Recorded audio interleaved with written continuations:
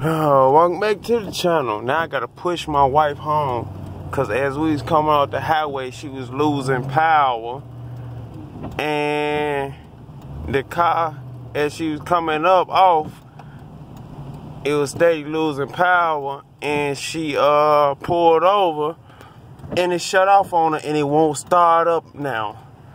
And my baby's in the car. Now this is one thing I don't fuck around with.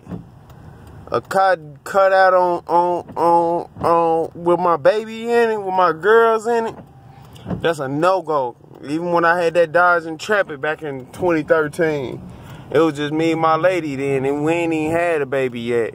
It was just me and my lady. That motherfucker started smoking and it cut off on us. Yeah, I could have fixed it, but I said fuck that, I junked it. And this one, the crankshaft sensor might have went, I don't know yet, but look into it tomorrow. But I'm really thinking about just getting rid of this motherfucker.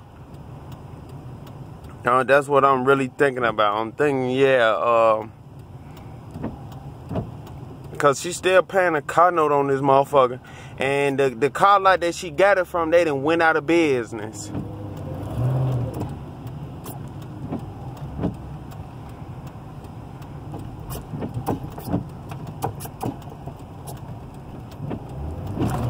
Damn.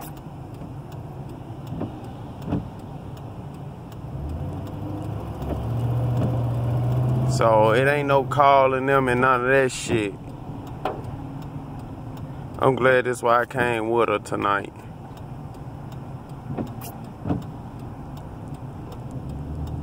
Well, I guess we're gonna probably be doing Uber Eats in my car. Just gotta watch out for the law. I gave her enough rolling power. Why she go this way? She know the police might be down here. Okay, let me creep up on her, cause I just kinda hit her collar too hard.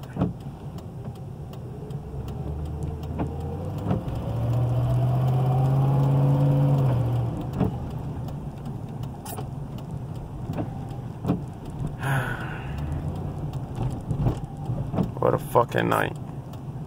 Fucking cars, bro. Fucking cars.